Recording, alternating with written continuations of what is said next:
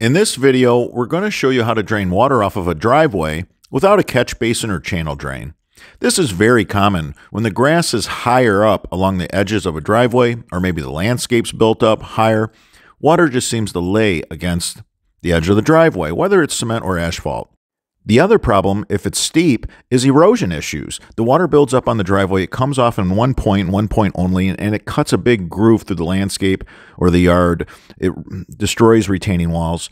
An open French drain can stop all of that.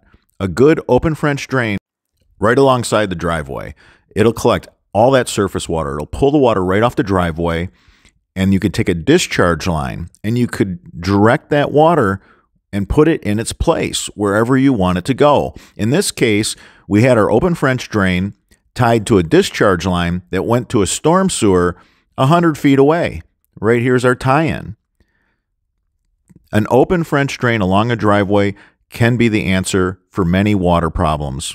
When it comes to hardscape surfaces, non-permeable surfaces, where water's left to lay there, whether it's just a situation where it gets really slimy and unsafe, or it's winter and it freezes, it doesn't have to be like that. If you found any of this information helpful, give us a thumbs up. It supports the channel.